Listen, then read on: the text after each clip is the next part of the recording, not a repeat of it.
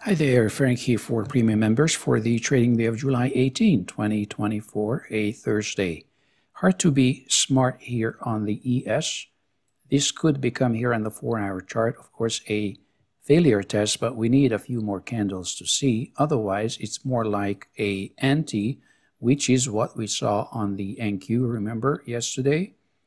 This is what an anti is on the daily time frame. And also, once we're on the NQ, look at this. So it's always a good idea to trust BT. BT is objective. We are often sidetracked by our biases, but look at this. Bear flag, short signal. If you took it, you're good for 1 hour. Look at this. The measured move on the daily also worked nicely. And back to the ES just for 1 second. So what we could be seeing here on the daily chart is an anti, but I don't think it's a reliable or strong signal to risk money on. So just stand by. We had a pretty big run and we had many opportunities to make money in the past couple of weeks. So it's okay if we're just taking a breather for a day. And let's see what else. So YM and RTY, extreme runs. This is not the spot to start to participate, of course. This is a spot to trail or to have taken profits.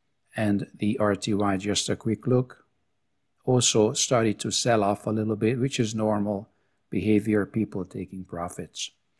Okay, and on to currencies on which 6E is breaking out, as we forecasted yesterday, and you could be long on the 4-hour chart, which, look at that, 0.8 or so. So that looks good. And if you're in for more, then you are breaking out from the daily time frame here, the previous resistance area. Okay, let's move on to CL, which we said is expected to move to the upside, and this is what's happening. Look at this. So again, just a lesson here. Simple pullback having transitioned into a complex pullback. And as we know, complex pullbacks are often very good signals, very good setups. So here we go. This strong green candle on the daily points towards the upside. And depending on where you want to start to participate, you can start making a plan if you're not long yet. Okay, beautiful. And the weekly, I think, as we discussed, is what's driving this move.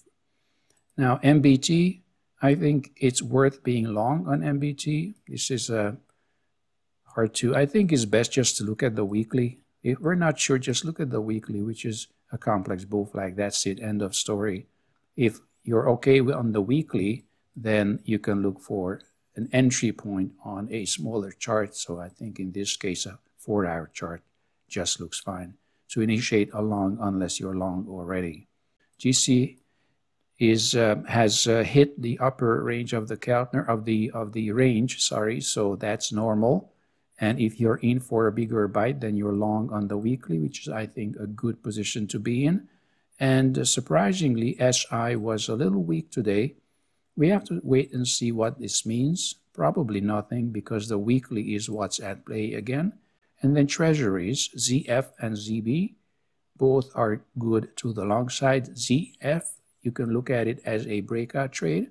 You have the signals, and this could turn into a slide, by the way. So remember, early detection of a potential slide can bring us money. So how do you do this? Well, if you are so inclined, you can go long here and put your stop here. If it's a slide, it's not going to come back. All right, so that's how you might find yourself in a sliding situation along the Keltner, which can go on for days and days or weeks and weeks. Okay, and ZB, you could be long on the 4-hour, no surprises there, and or think of a long trade now on the daily. Life goes on. It's Thursday, good setups, couple of opportunities again coming our way, and the job is the same. We'll be back in the morning, and until then, mindful trading.